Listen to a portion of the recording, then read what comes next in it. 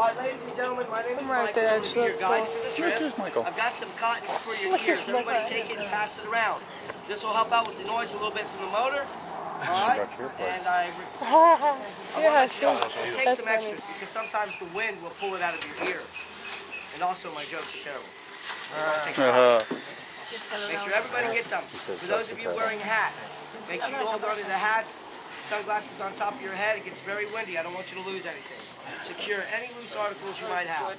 You have your cameras ready at all times. You'll get some great pictures also, okay?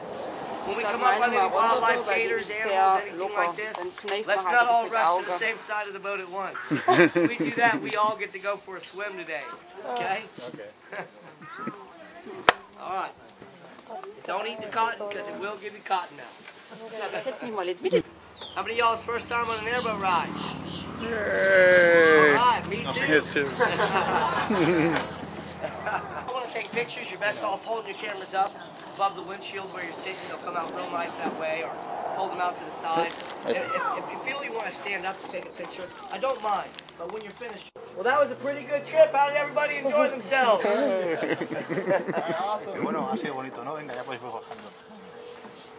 Now, if y'all look down over the sides of the boat during our trip, you're going to spot a lot of different fish, turtles, water snakes, gators. Just a good chance of anything.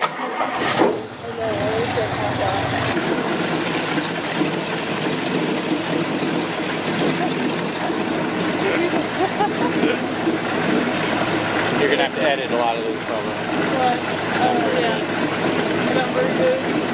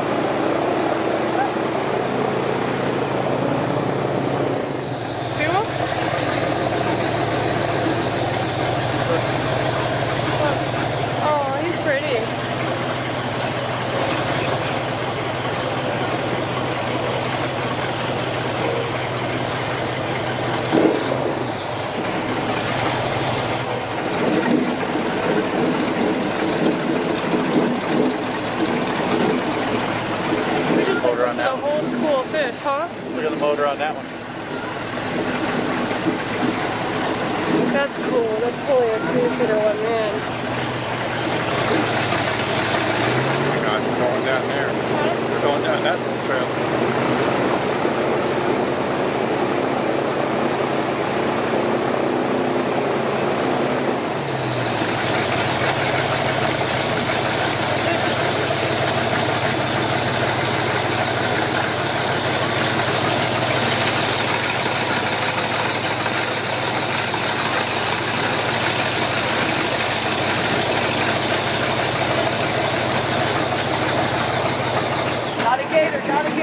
Right side of the boat in the grass, straight over to the right.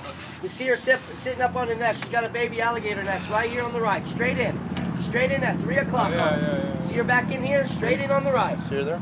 There she is, right back in there. Yeah. She's sitting up on the nest there. If you look real close, you might spot some babies. With sharp eye, you'll spot just about anything out here.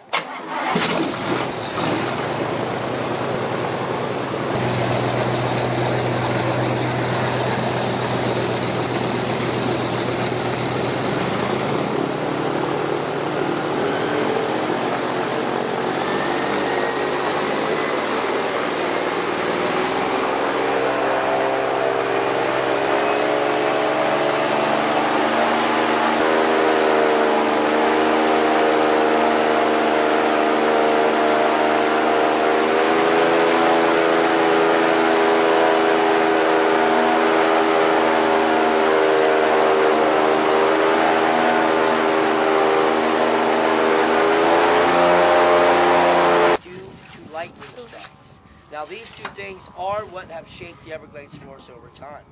Where we're sitting, we're in the East Everglades. We're in the East Everglades National Park boundaries. It's now a federally protected area. It's a national park. It's approximately 10,000 square acres, which is pretty large. But just to let you know, the Everglades is much larger than just this area. The Everglades will actually consume almost the whole state of Florida, as far as wetlands are concerned. Did you know that if the United States government were ever to get together and protect and boundarize all of the wetlands in Florida, that we would be sitting in the largest national park in the world, which would be a little over 1.5 million square acres. Right now, as it stands, Yellowstone is number 1, Glacier is number 2, and the Everglades falls in category 3. Well, thank you all very much. Does anybody have any questions for me? Any questions? It is fed from the canal also through the culverts under the road and flows south through the Everglades National Park out to the Gulf of Mexico and Florida Bays. It originates north in the Kissimmee River, St. John's River area, which is north of Lake Okeechobee. That'll flow into Lake Okeechobee and south from there. There are no natural springs that feed the Everglades. This is 100% fresh rainfall. Everglades. Everglades, just like what you see right here. Same thing. Any other questions? Come on, I like questions. Ask them to find you. We've had a severe drought last June. All this dried up for a month and a half. It looked like a huge desert floor out here. It all cracked. It was like a desert floor, in fact. It was amazing. 100% of the birds migrated north. About 60% of the alligators followed because they need fish, food, water to feed. We lost a third of the fish population. They got trapped in little pocketed areas, some water holes out here. It was very severe.